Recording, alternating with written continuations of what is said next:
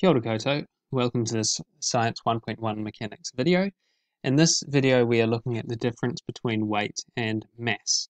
So weight is a term that we are very familiar with. We might ask somebody that we know really well how much they weigh, and if they didn't know, they'd be able to jump on some scales, weigh themselves, and then they would give you an answer that would likely be something along the lines of I weigh perhaps 80 kilograms. In a science context, this would not actually be a correct statement.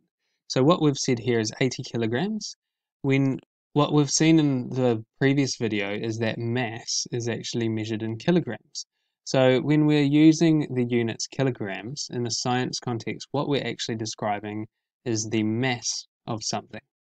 So to be able to talk about the difference between weight and mass, we'll need to start by describing what mass actually is.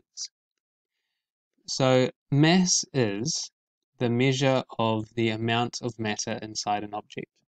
So if we had a box here that had 6 particles, each particle had a mass of 1 kilogram, the total amount of matter inside that object would be 6 kilograms. So this box is 6 kilograms. It has a mass of 6 kilograms. So the difference between mass and weight is that weight is actually a force acting on an object as a result of gravity.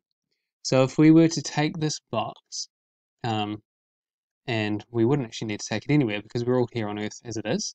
So if we had this box on Earth, the gravity acting on this object would be what causes the weight of that object. So we know from shots of astronauts that we've seen of them on the moon, that the moon has less gravity. So if somebody was to jump on the moon, then they look a lot more floaty than they do on Earth. And that is because there is a lesser force acting on objects on the moon, of which would have the same mass, than on objects acting on Earth. So if we were to give a definition of weight, we would say weight is the force on an object caused by the effect of gravity. So if an object was on a planet that had a lesser gravity than another planet, then the weight of that object would be greater on the planet that had the greater value for gravity. So with Earth and the Moon, we actually know what gravity is in both of these instances. So gravity is measured as an acceleration. On Earth, the value of gravity is 10 meters per second squared, and on the Moon it is 1.6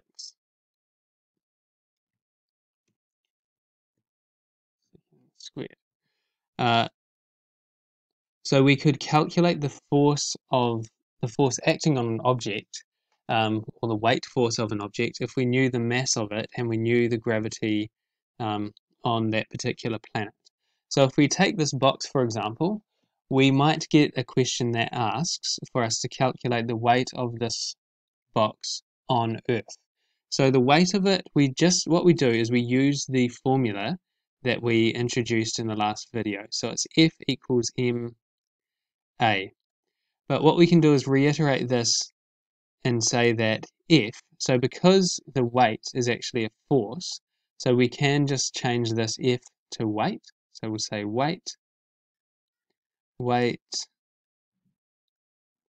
equals the mass, so the mass stays the same, equals the mass times gravity. So because gravity is a type of acceleration, we can just, instead of having a, what I'm going to do is just put a g there instead of writing out gravity. That should be a times. So we've got weight equals mass times gravity. That is just using the same equation, but using different terms for it. So instead of saying force, we've said weight, and instead of saying acceleration, we have said gravity. But the units of all of these things are the same. So the units of weight is still newtons, and the units for gravity is still meters per second per second. So if we've got our box of 6 kilograms, which is on Earth, which has an acceleration or a gravity of 10 meters per second, the weight would equal the mass, so 6 times gravity, which is 10, and so the weight of this object on Earth is actually 60 newtons. Okay, so if we were to take this box and put it on the moon has a gravity of 1.6 meters per second. So we would need to go 6 times 1.6 in order to be able to calculate the weight on this object. So I'll just do that very quickly. 6 times 1.6 equals 9.6. So the weight of this box on the Earth would be 60 newtons. The weight of the box on the moon would be 9.6 newtons. So the weight of an object does change according to where it is in the universe, whereas the mass of the object, whether it's on Earth or on the moon, will still be 6 kilograms because it's still got those 6 particles in it. So if we go back to the start, back to the question of how much do we weigh, if we're on Earth, if our mass, so we've decided that when we say we weigh 80 kilograms, that's actually a description of our mass. So we have a mass of, I have a mass of 80 kilograms. How would I actually work out my weight?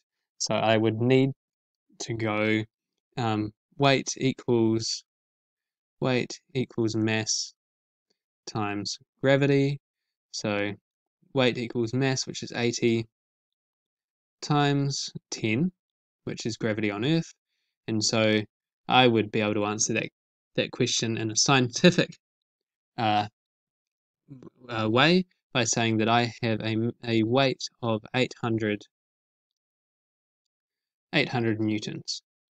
So that would be the correct scientific definition of weight, is the force on an object as a result of the effect of gravity. Thank you for watching this video. Like and subscribe for more Science 1.1 mechanics videos. See you next time.